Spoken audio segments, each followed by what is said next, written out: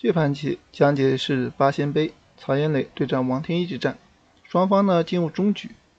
这儿的话红方想通过炮打马，然后胁迫黑方另一只马，黑方呢抢先打车了，就希望把对方赶走将来这个马上去连就好了。但是的话这个时候曹岩磊不答应了，直接起车那就吃一局换2之后仍然打车，这个车走开之后呢再吃一次，相当于一箭3雕。那这个棋到底能不能赢呢？咱们看一下，黑方呢有一个弃卒妙手，就是你一吃他可以过来抓双那这样的话你如果被人家吃掉一个大子，那这棋有可能有输棋的风险至少是赢不到的。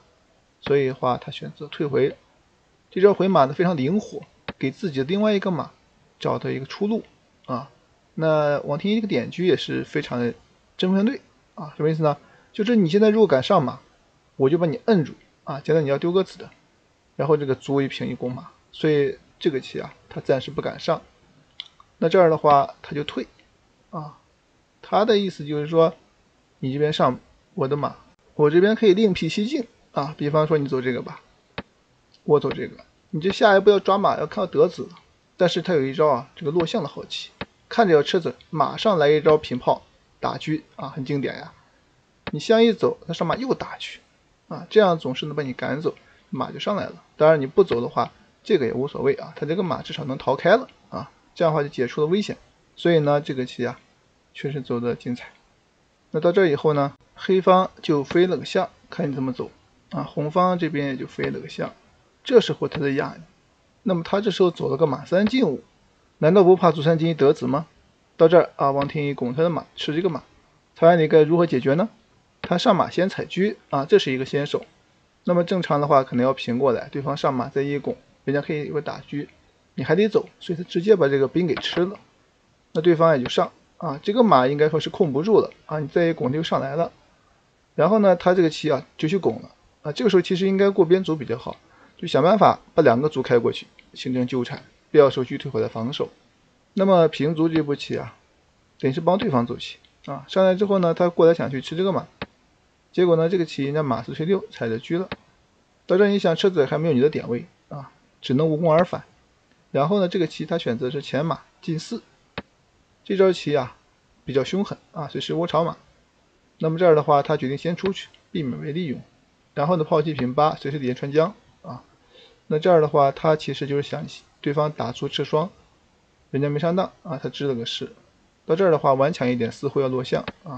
之前他是想你将我之势我就不上去了，但是这样一来的话他有一个马的7抓着象是先手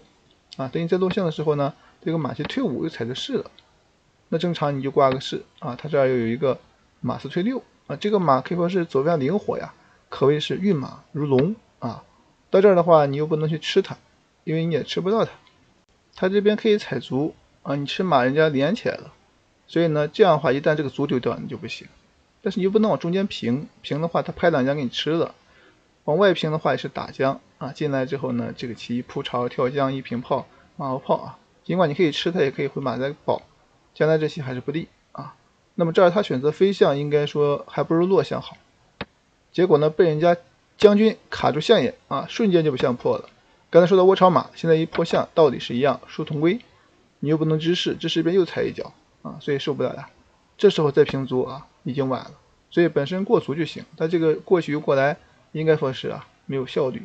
那现在这个棋的话红方开始进攻，跳马一将往右边来，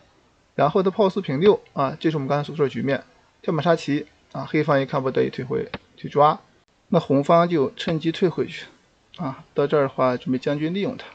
黑方一看你将军我可以知势，暂时没棋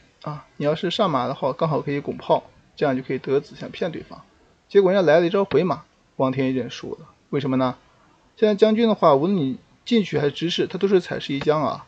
把车抽了虽然你可以吃这还有一个马，这样一来的话把车一吃那就没法走了那这盘棋曹岩磊获胜。